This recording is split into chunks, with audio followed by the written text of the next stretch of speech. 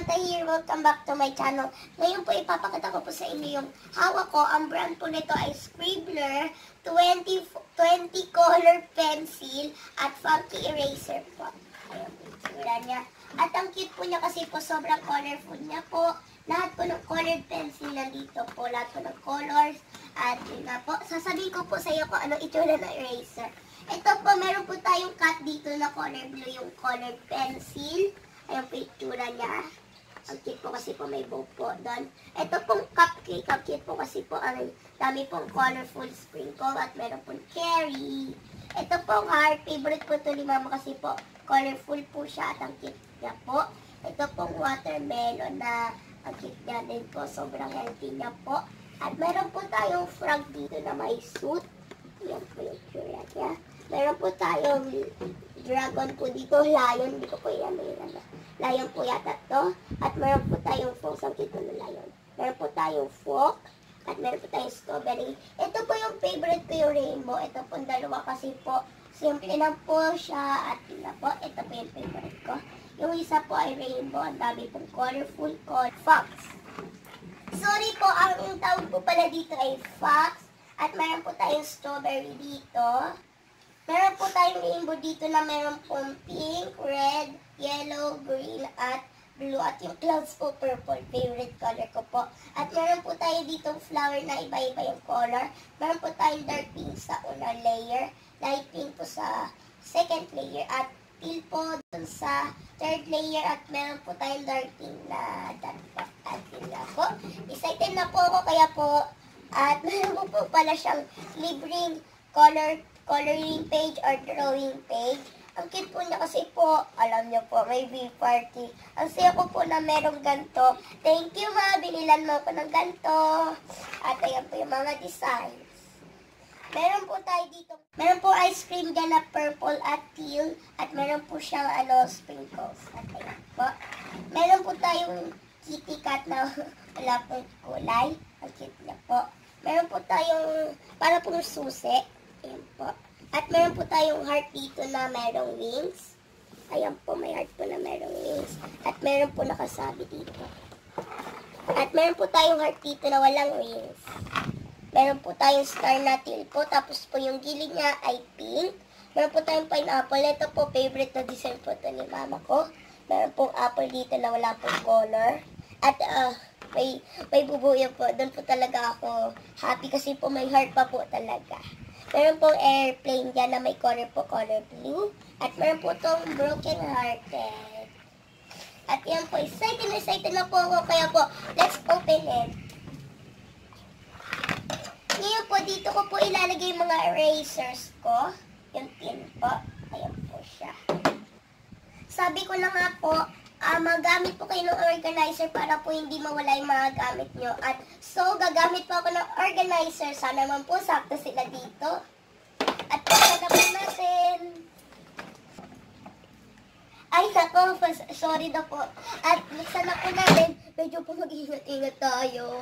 Kasi po sobrang excited ko po. Kasi po, first time ko na po mag-o-opening ng ganito. At let's cut po natin siya dito. Lakas po ng plastic. Gosh.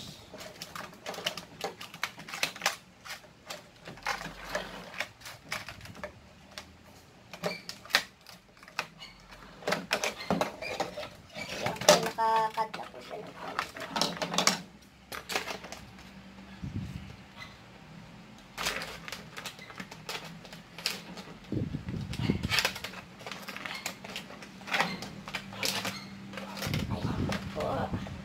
Malapit na po siya sa papa.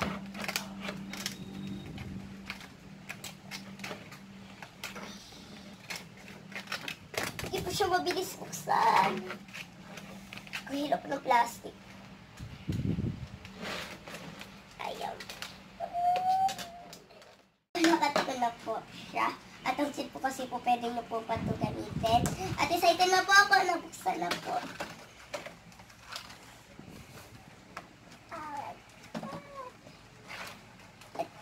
Yung eraser. Cut po natin yung edge para po it's much easier.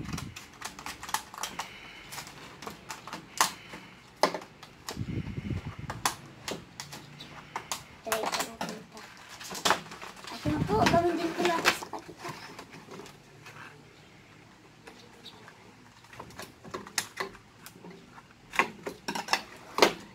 Hindi ko po mapatya sa kanila. Pero po malapit na po magbukas. Try po natin ikat dito.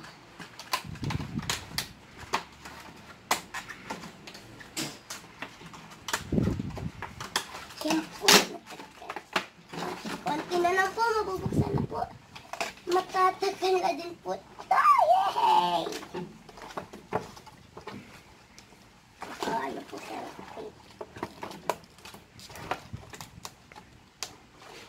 Nakagulo po.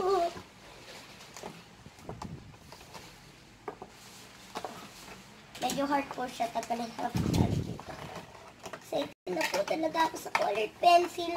Kasi kung gustong-gusto ko na po mag-vlog, pero po sabi po ni Mama, wag daw muna kasi po nilalagnat pa po ako. Ngayon po hindi na po, kaya po pwede na ako. Yay! Yan po, natangkal na po. Kailangan na lang po talaga matay yung sinibla. Kasi ako po...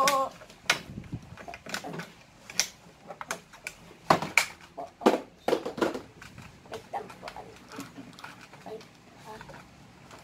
Mayat yun matatatay.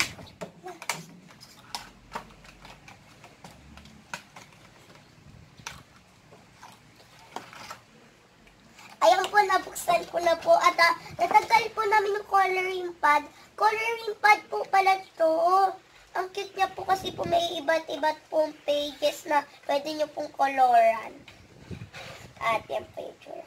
Parehas din po yung itsura dito. Ang kaganda po. Meron po spaceship.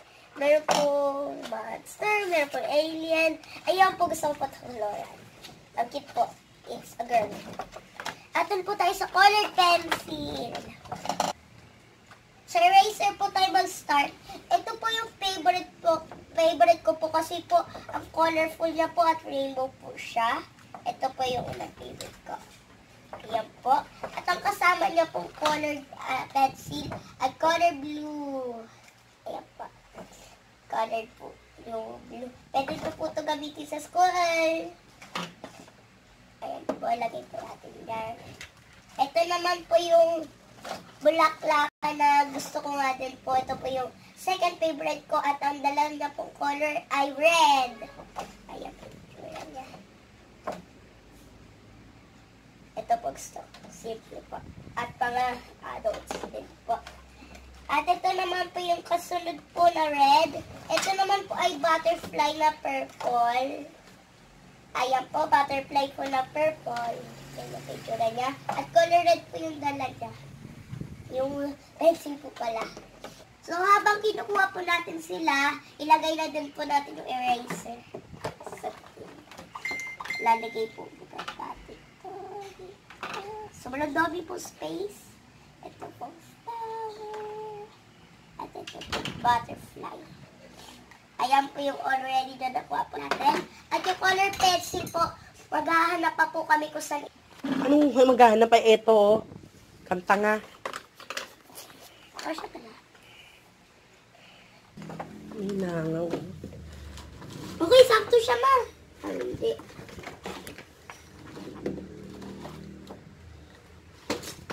Sige na, bilisan mo na. Sabi ko, ito po yung eraser. Dito oh, kasya pa dito oh.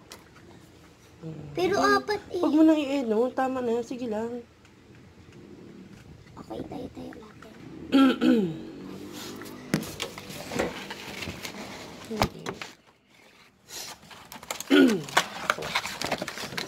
Ma! Sabi ko na nga, color pink. Ma! Wala nga pala siya. Alisin mo yan. Yung elephant. Alisin mo nga.